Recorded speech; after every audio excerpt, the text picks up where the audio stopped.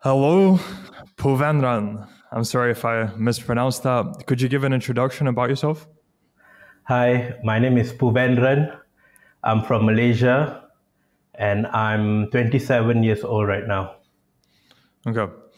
And what do you do? How did you come about the real world? So before the real world, there was Hustlers University. So I joined through Hustlers University in the Copywriting Campus and I helped out a lot of businesses in the USA and Europe. Okay. And what were you doing before you joined the real world? Before I joined the real world, I was back in my home country, Malaysia.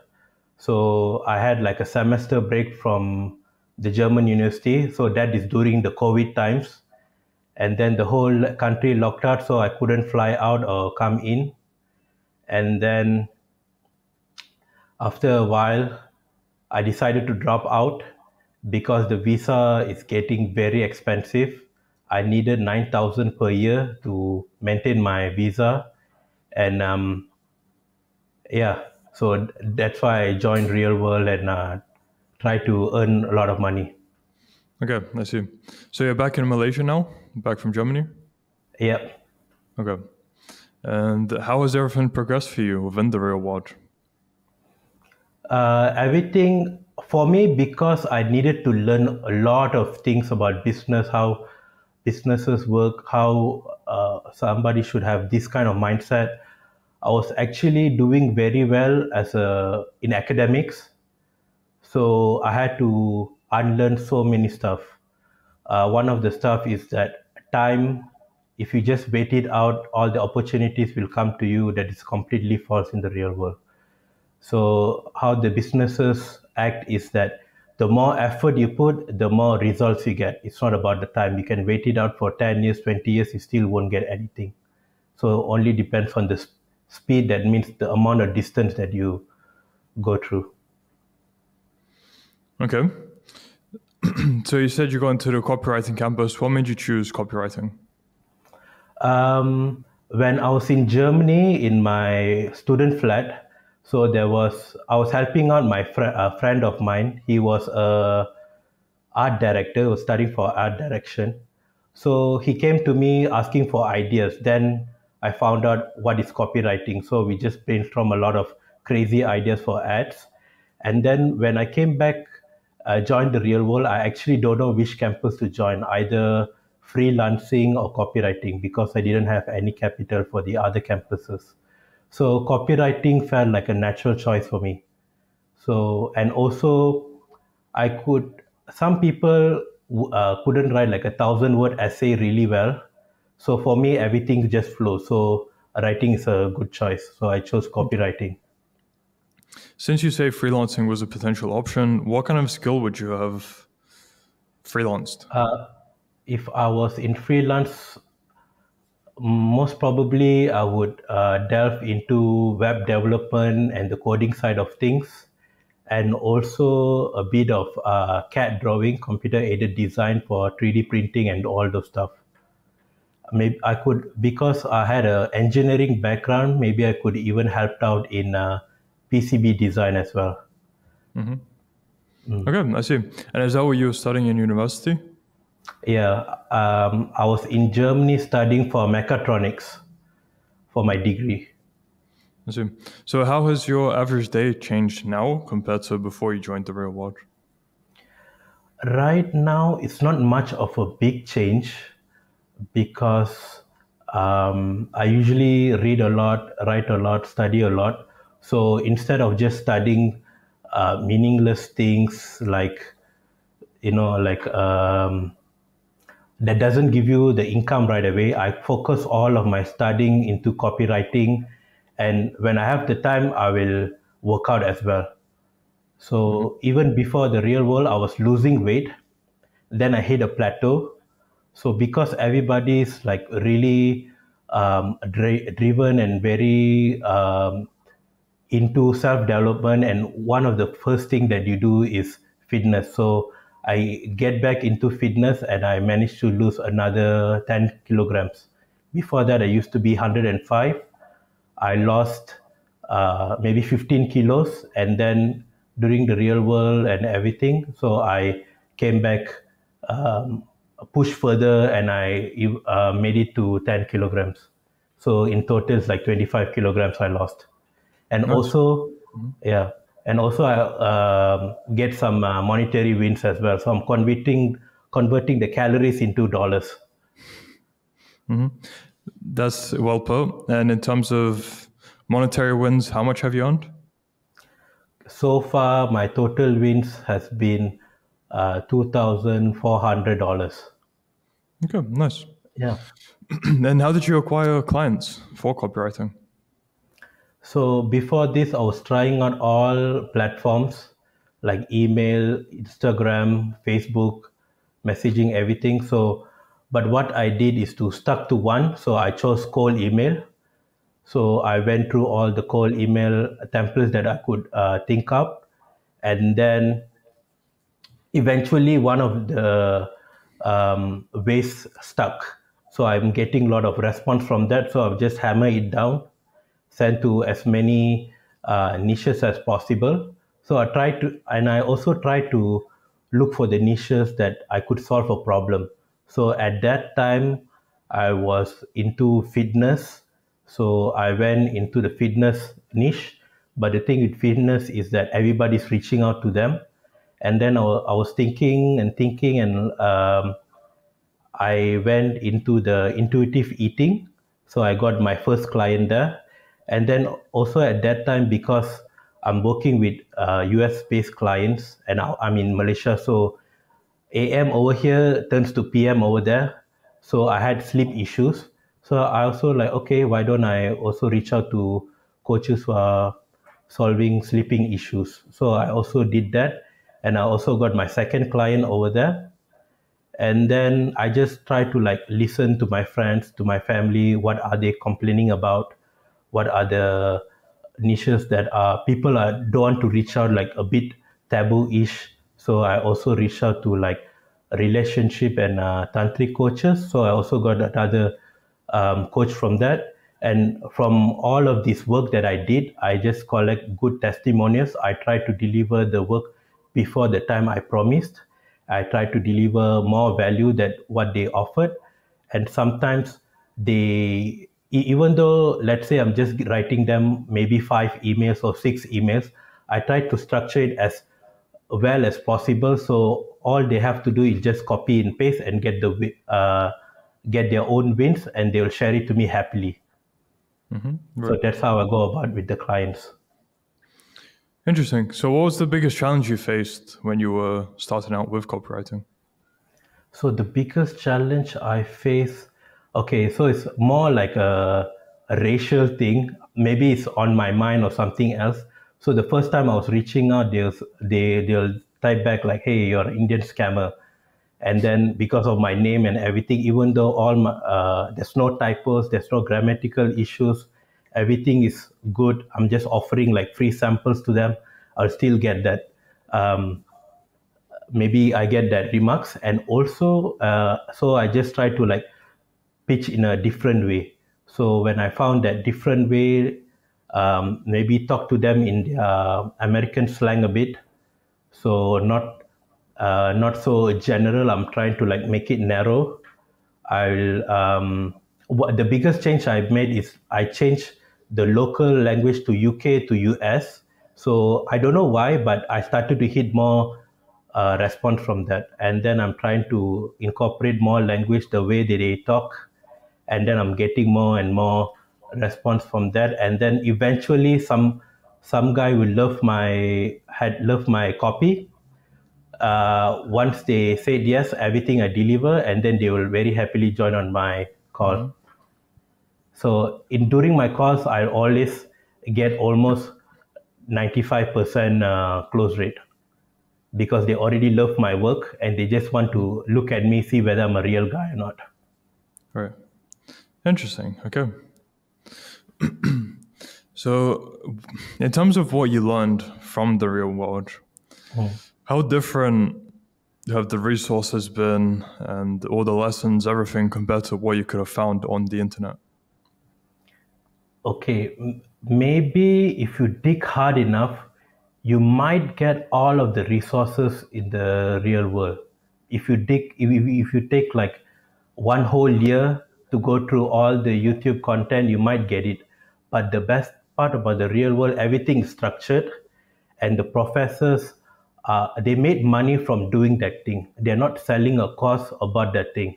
So usually one red flag about scamming is that people sell courses on how to make money, and that's how they get rich. Not they made money and then they sell a course another way.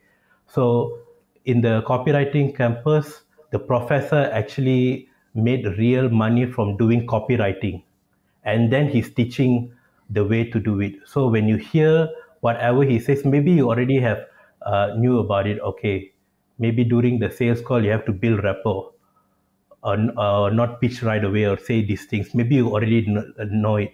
So when you hear from him, it already solidify. Yes, I'm in the right way. I'm doing this, so this I have to do it.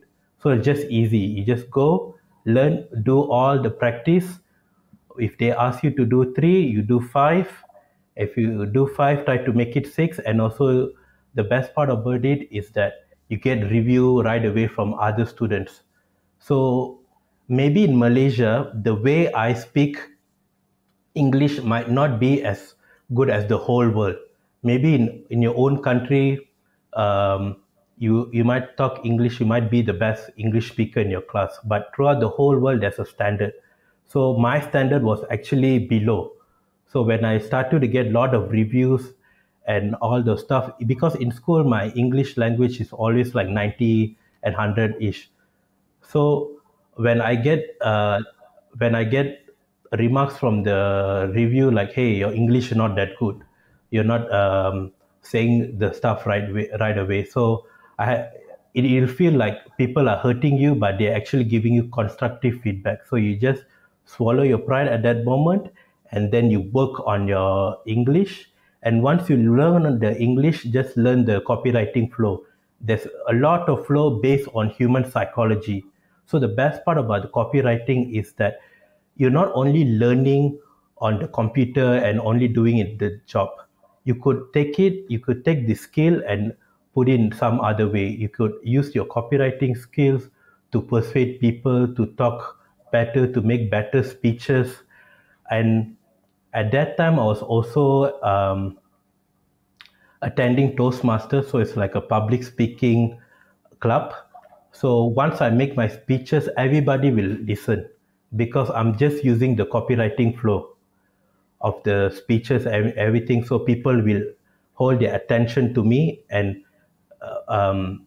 listen to my speeches. And usually the compliments I get is that, wow, your words is so good, the way you deliver is so good.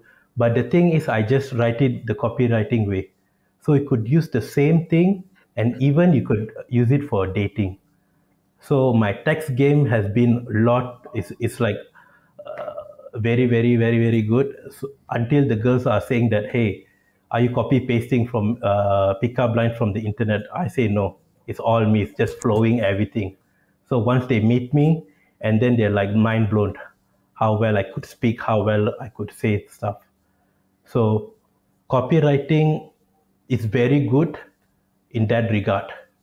So I bet all the other campuses also the knowledge bleeds into the real world outside of work, outside of making money. It also gives you the fitness benefits as well. And copywriting is based on persuasion. So I could persuade myself to do the stuff that's very hard for me.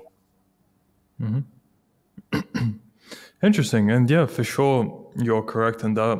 I done copywriting for a few months as well. And if you're consistently doing it every single day, eventually it does start, as you say, start bleeding into your other aspects of life as well. Yeah. So, and it's in a positive way as well, because, yeah. Yeah, It teaches you human psychology, but again, in a positive way, not a negative way, and just how to write better, which is, it correlates to speaking as well. If you can write better, you'll speak better. So yeah, exactly. you put it well. And what were you going to say? I totally agree. Yeah, so nah, it's all right. I just my train of thought just left. Okay, yeah. So you spoke about the community within the real world, reviewing your copy, helping you in that way. Yeah. Has there been any other aspect of the community or Wins channel that you can speak about that has had an impact on you?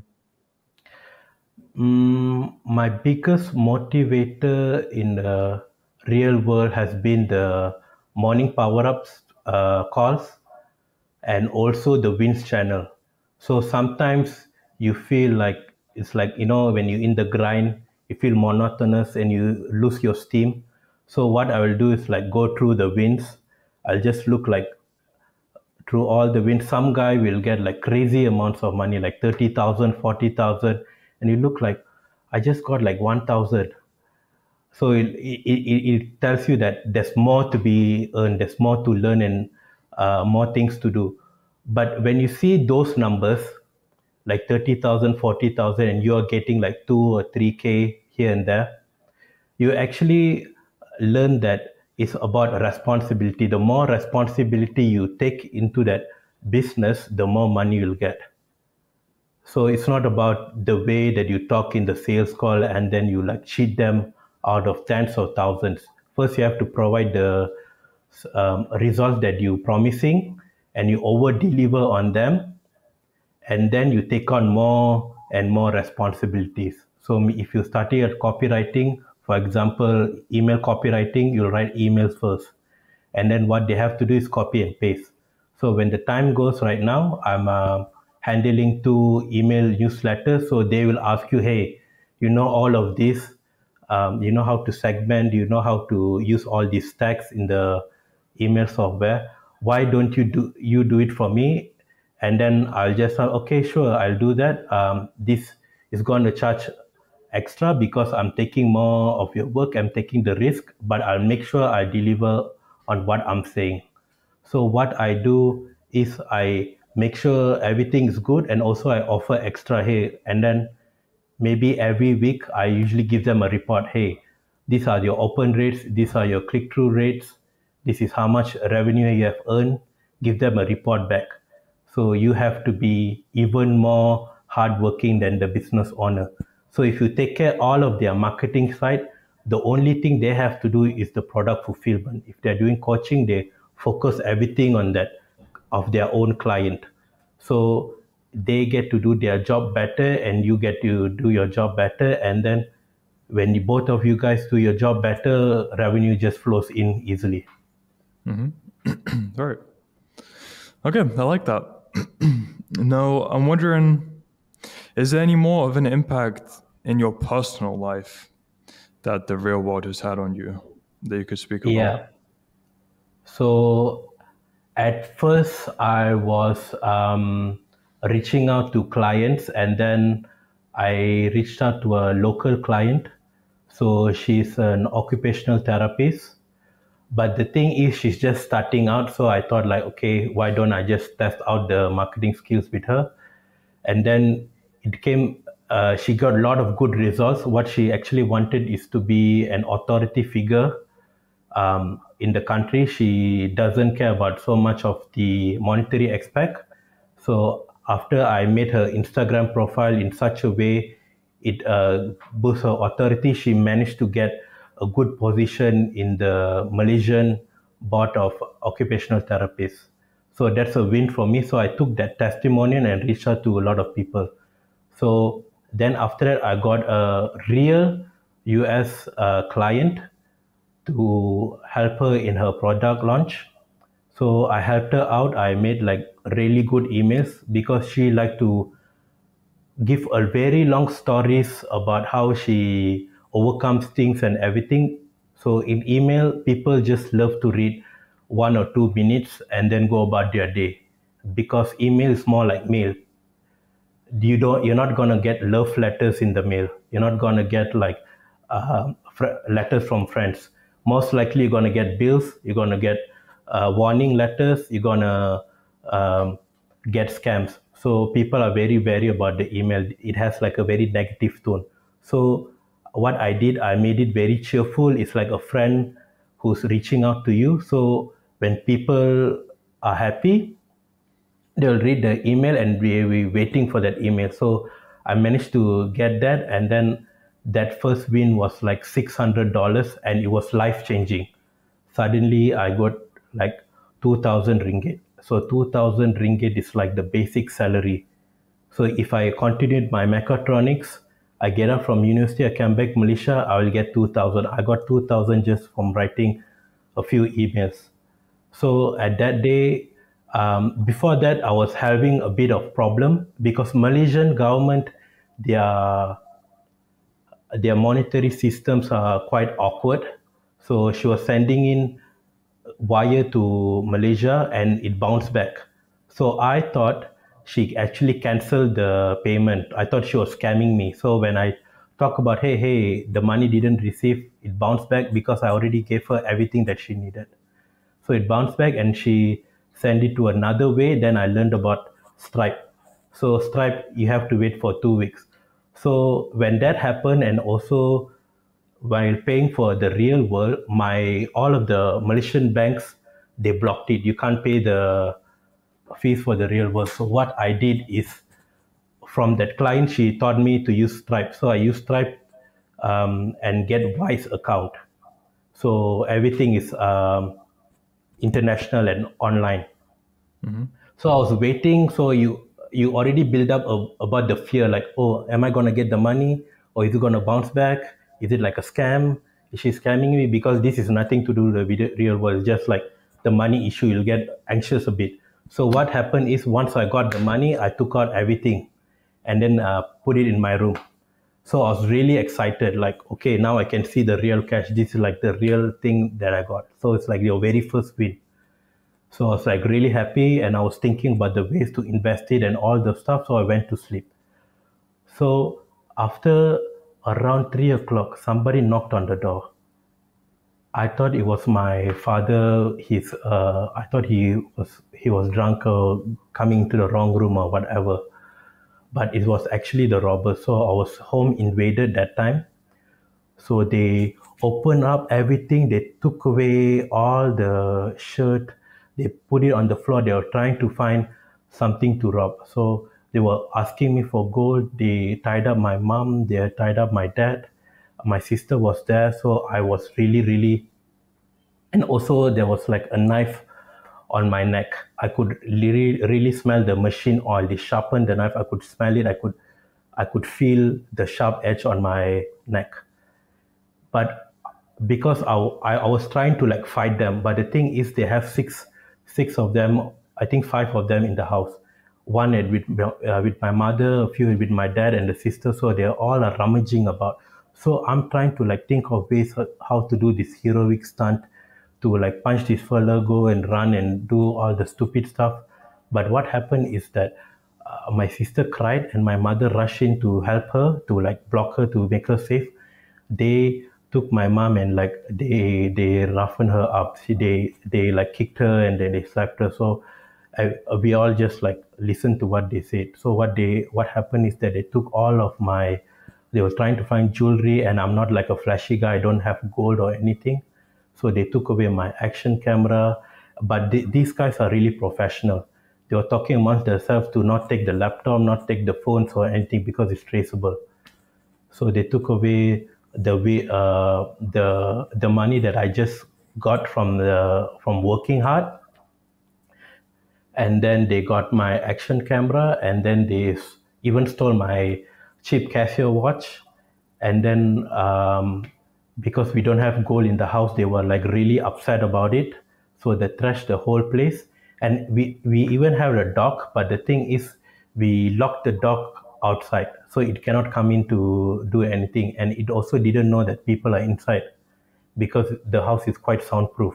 So they came in from the kitchen area, climbed up, and came up here.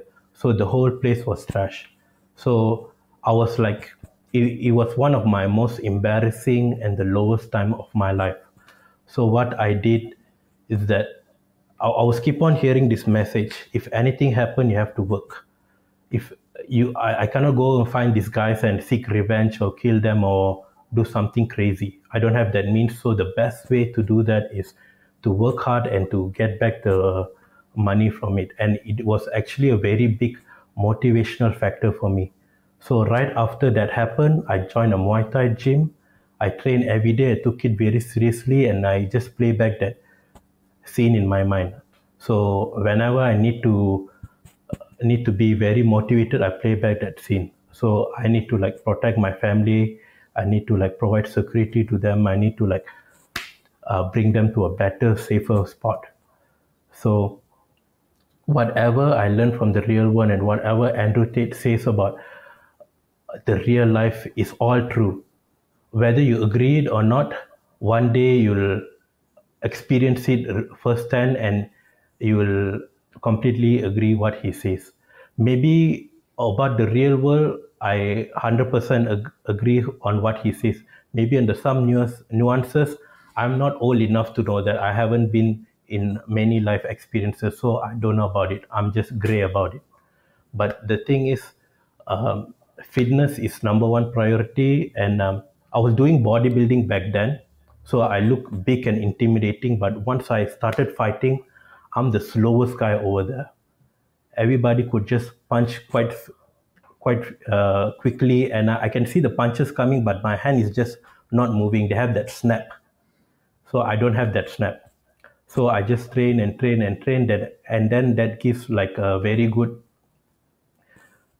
motivation for me and very good inspiration. So whenever I get like people rejecting me, oh, fuck off, you scammer, or like stop bothering about me, even though you took like 100 emails and like typed it out and just click and send, it's just like clicking a video game. You just click and send, nothing happened to you. They're not going to come and do anything to you. But getting punched in the face is a real threat. So that's what I learned, and right now I'm still moving on, and it's like a blessing from God. I take it as a blessing from God because I needed a good motivation to like push me through the end. So I focus on getting money and focusing on my health, focusing on security, focusing on my fitness, and also helping other people's. Because the way that you get rich is that you provide value.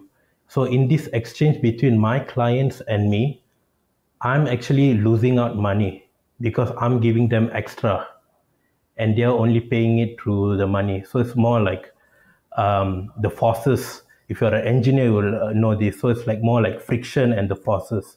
So the only way that you move is to overcome the friction. So the way to overcome friction is actually give more force than necessary. If you give the same force, you'll be there. So if you give more, then you'll move. So the same thing. So whatever you do, you just try to give, be more generous. This this business stuff is the best way that you can be a nice guy, because nice guys are, they love to give and give and give and give. And in the maybe you do for other people that not deserving, they'll like push you down. But for this, you can keep on giving. Even you get rejected, it's just practice. In the end, this guy said this guy said that. So when someone said yes, you'll be very happy, and you'll also try to make them feel happy and also do whatever you promise. So that's what I learned from the real world. Wow. I'll go back to that story about house robbery. That was insane. That's like a horror movie scene from a movie. Yeah, exactly. Do you have any idea of what their motive was? Or do you think it was just random that they chose your house? It was more like professional opportunistic crime. So I think they are like looking out for the rich houses, and then they targeted mine. And then the way they do it is like super professionals. They had like everything covered, their faces covered, their legs covered. They was wearing everything white, all long sleeve. I can't see their faces. They barely talk, so I don't know. So even I can't identify them. Actually, after they robbed my money and ran away, I didn't care about them one bit at all. Even I think I needed to go to the police station to give a statement. I just said like, if they needed a statement, they can come to the house and ask for the statement. So until now, maybe my mom and dad already give that statement. I didn't have to do any statement. I was so furious about losing my money. I was so furious about my own security and my family's security that I just brush away the things on the ground and just started working, started to prospect, started to go about the thing. So it was a lot of stress in me. So I just like keep quiet, do whatever I need to do. And then in the evening, I'll go to my Muay Thai classes, and then I will learn my Muay Thai and stuff. Wow. And why initially did the Malaysian banks block your account? They didn't block my account, they just blocked the transaction. Oh, okay. I thought your Yeah, account was blocked. That's why you had to take in cash into your home. But that was just the option you chose to see the money in yeah, front of you. yeah, exactly. So because I was having trouble with the banks and having trouble with the money, so I actually got a bit anxious whether the money is real, whether it's gonna come. So I just like, okay, let me touch the money. So that day I just like, yeah, withdraw everything. Okay, I see like, okay, this is like real money. Okay, the day after that, I'm just gonna put back the money in the cash deposit machine. Before the day even came, in the night, this thing happened. Do you think they So saw you withdrawing it from the bank and then they followed you back?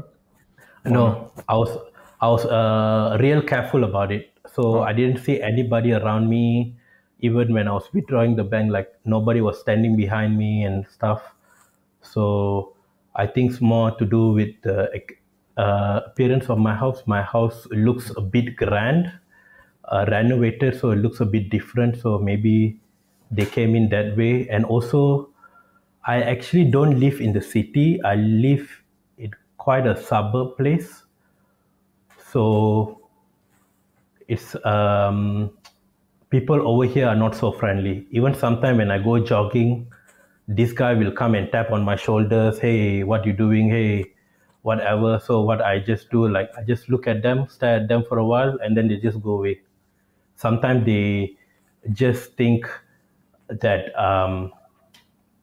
these guys are just trying to like they're just teenagers. They don't know what to do, so they just go around bullying people. So after learning Muay Thai, I already had like a few, not few, like maybe one altercation. So this guy was drunk. He was like calling me out for running in the night. So it was right after Muay Thai. So I didn't finish my 10 kilometer for the day. So I did like 2 kilometers in the gym. So the remaining 8 kilometers I have to do it, come back and do it. So I was running and running. So this guy just like stopped me and like they were coming by the motorcycle and they were just like tapping me around. So I just stopped, look at them. So whenever they come back, I'll just like mirror their movement. It's something to do like ring control. So they already got scared, like, okay, this guy can actually see us, can do something harm. They just like go turn back and run away. So yeah, so I think it's a good experience for me. And also I find it like really challenging. So when you like try to fight, your whole body and your mind is into that game. Maybe not like music, maybe music, your mind wanders off, your body is there, but this is more like a different kind of meditation. It's like meditations, like if you're trying to go to 0%, this is like 100%. So all you're very concentrated, your body is going hard, and then once you finish, it feels like, okay, I'm really relaxed. I have no urges to be angry about anything. So I get that kind of calm right now. interesting. Wow. Okay. Quite a story. Did not expect that. Very interesting. Yeah. So, since you said what Tate talks about is true about there being Yeah. violence in the world and you need to be prepared for it, is Yeah. there more to go into on what kind of an impact has Andrew Tate had on you? So at that time, I just started my self improvement journey. So the very first thing I did, like to lose weight, I was looking on David Goggins. So whatever I do, like, okay, I have to focus on fitness and all the stuff. So it went to a point that, okay, who do I turn to? Who do I turn to for money? So I just looked around and stuff. So at that time I was also dating. So I found Sterling Cooper. So from Sterling Cooper, I found Tristan. Tristan, I found Andrew. So whatever Andrew said is like, yeah, like at first it's like quite jarring the way he said it, but I feel like, oh, somebody had to say it. Thank God he's like saying it out. So I feel like, yeah, whatever he's saying, yeah, it's true. Because that time I was also knowing that a bit of guys are trying to flirt with girls, like being like girls, like doing their same poses and stuff. They're trying to look pretty as well, like Korean boys. So if you come over here to Asia, you'll see like lot of Korean boys in cosmetic shops. So it's very confusing. Like, why is a guy trying to sell a women's product by putting on him? So he looks more pretty than the girls around. So it's a bit confusing for me. But I always been like a guy. If you give me this role, I will do this role as best as possible. So I stick to this. So because I'm born as a man, I try to be the best man as possible. So I just listened to what he said. Okay, you need to fight. So that time when the robbers came in, the only regret I had, like, why didn't I shut up and go to the fight gym? Why I still did bodybuilding and stuff? So I was like thinking of that. So once everything cleared, when even they went out, the first thing I did is that worked, and then I joined the gym. So I joined the gym, and I told to the coach, I think the first two sessions they were going easy on me. They thought like I'm there for fitness. Then I found out that I need to go and tell them, hey, I want to fight. So change me to another program. So when they changed me to another program, compared to Muay Thai and bodybuilding, Muay Thai is more exhaustive. So the very first thing the coach asked us to do is to run around the block. So it was around like a 2 kilometer loop. So you go around the loop, and then right after the loop, you skip for 15 minutes. Right after you skip 15 minutes, you'll do burpees and all the conditioning stuff. It depends on the day. So the only time I take rest is during the push-ups, because I'm extraordinarily strong at the push-up. I could do like 40 push-ups at once, and I could just rest on the push-ups. So I'll rest on the push-ups, and then right after that there'll be heavy back training. And then because for me, I came into the fighting stuff, so I need to train with the guys. So mostly Asian guys are quite small framed. The fighters all there are small frame. So I have to follow them, and they are very, very fast. They're very fast in the training, but I'm like a heavy hitter. Everybody call me Mike Tyson over there. So I have to train. I need to have fast hands and stuff. Right after heavy back, we have to do pads. So when I'm sitting down, wrapping my hand, then that's another place I rest. Then when I wait for my turn for the pads, then I'll go for the pads. So the coach makes sure I get like exhausted, and then after that I get to spar. So when I spar, I'm like, I can't think anymore. So these guys, I try to go very hard at beginning, and then these guys, they know the game. They just wait me out to make me tired, and then they come and hit me. So right after that, yeah, and then after that they would ask me, okay, but these guys are just like ordinary people.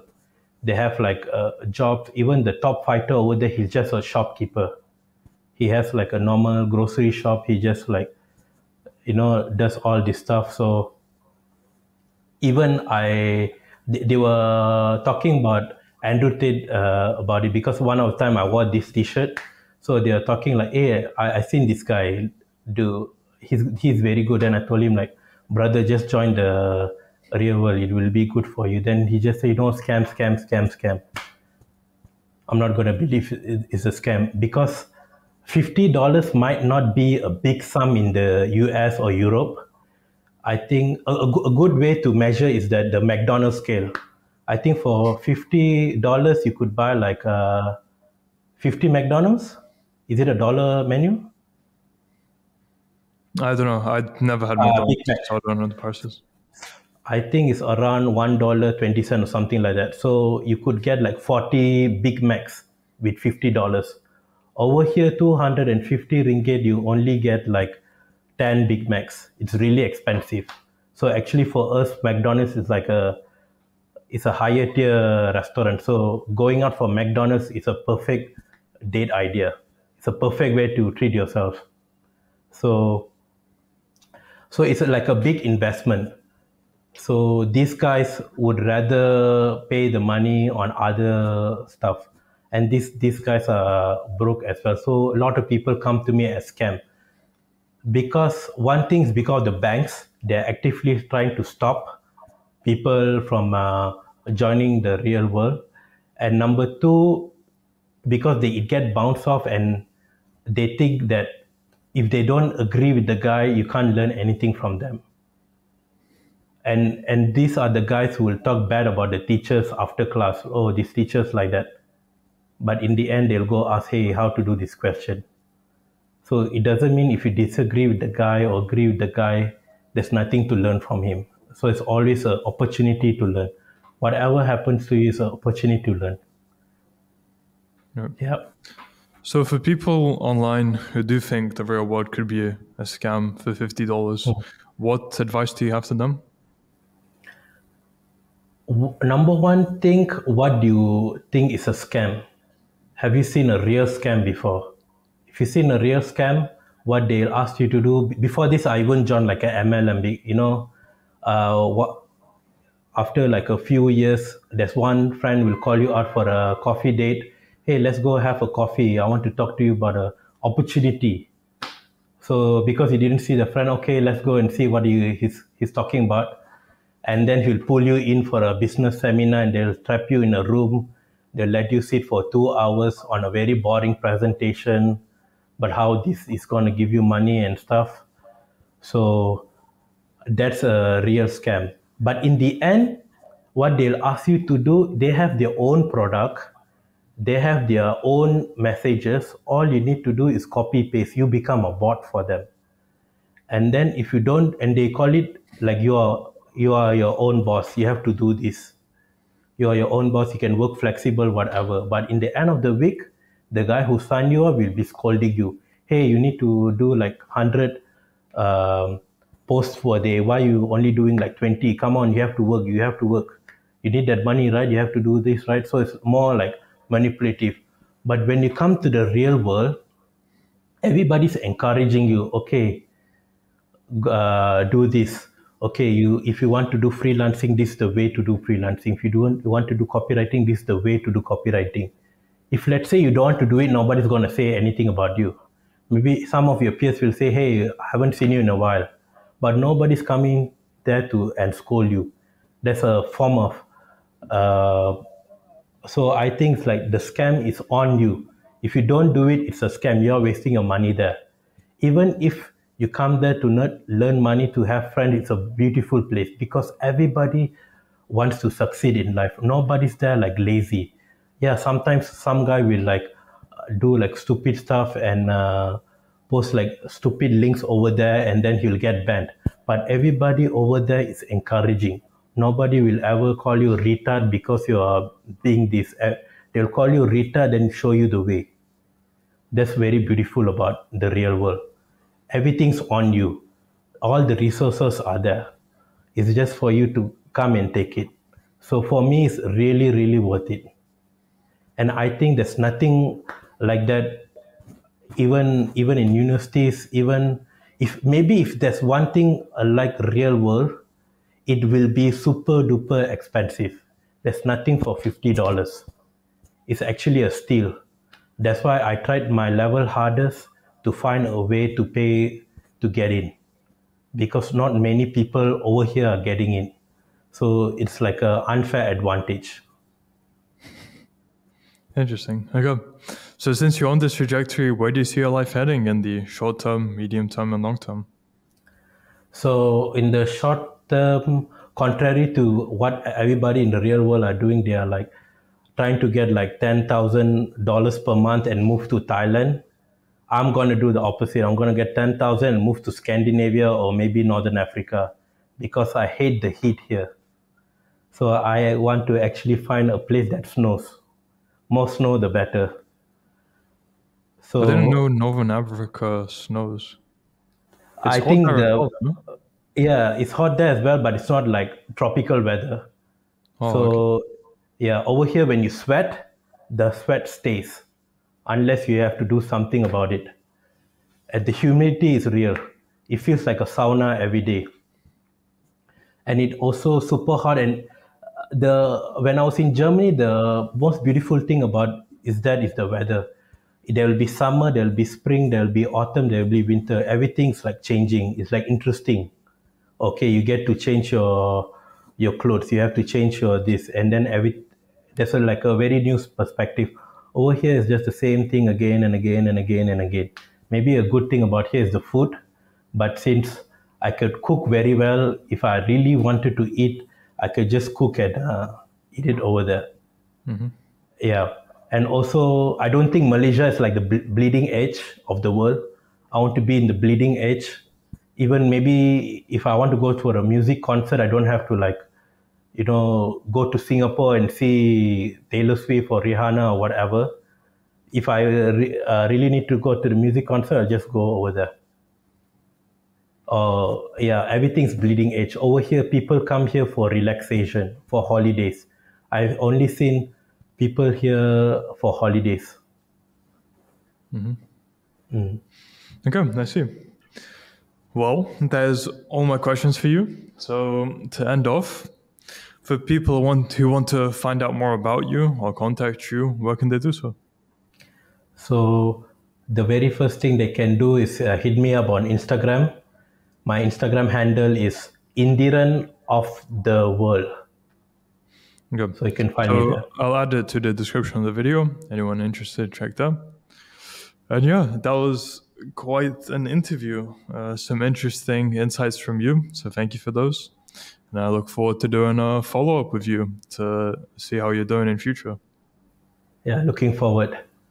Okay. So yeah, can end there. Thank you and all the best. Till next time. Thank you, Ruckus.